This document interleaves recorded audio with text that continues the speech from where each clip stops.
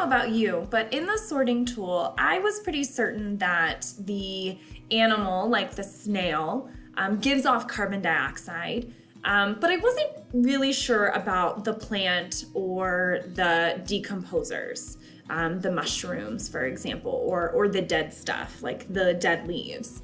And I know that plants can take in carbon dioxide and produce energy storage molecules through that process of photosynthesis, but I'm not entirely sure if they give off carbon dioxide or not.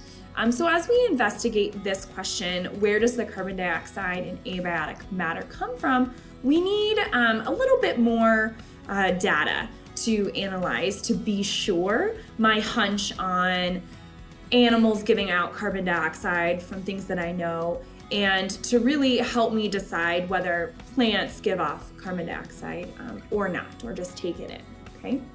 So we're gonna watch a video of an experiment with a snail, which is an animal, and an Elodea plant. It's an aquatic plant, and we're gonna watch this video of someone conducting an experiment to see if the snail and the Elodea do in fact give off carbon dioxide or not. And as we watch the video, there's gonna be two parts.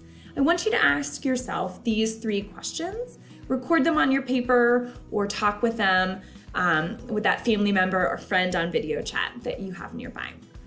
So we're gonna think about, do producers like the Elodea give off or take in carbon dioxide, and how we know that from the experiment? And then, do consumers like the snail give off or take in carbon dioxide, and how do we know that? Remember, consumer again is an organism that needs to eat other organisms to get those energy storage molecules. They don't produce them like a producer does.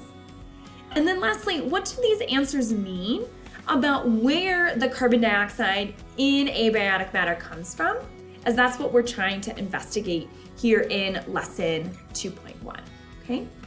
So I'm gonna go ahead and bring up those videos. So here's the first one.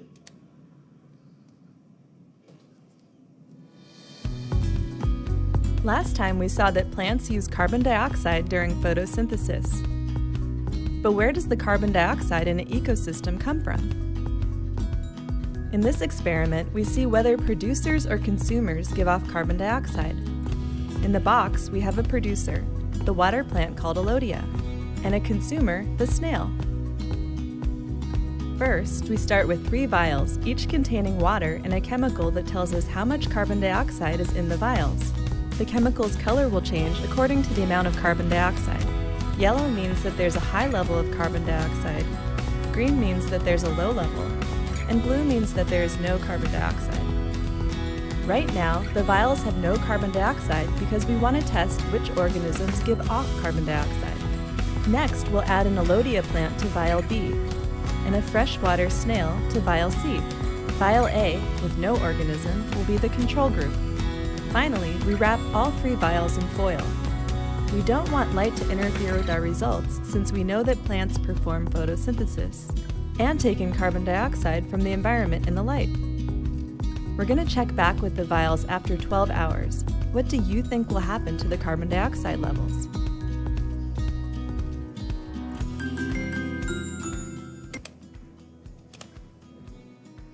All right, so what do you think will happen? Remember that in this experiment, we're using a solution, an indicator, that's going to change color if there is carbon dioxide present. So as you saw at the beginning, each of the vials were blue, indicating there was no carbon dioxide. And so what we're gonna look for after 12 hours is a color change.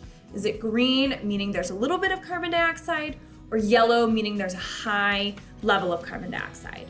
So if we see a color change, that means there is carbon dioxide present, and those objects, the snail or the Elodea, produced that carbon dioxide.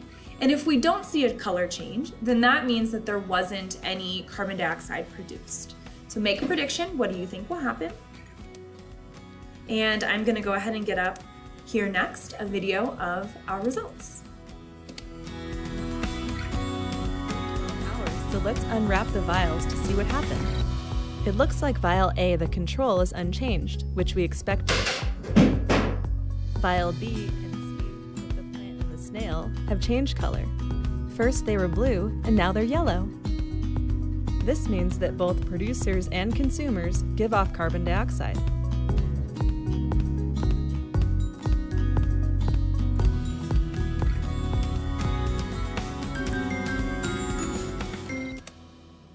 Wow, I was surprised by that. Were you?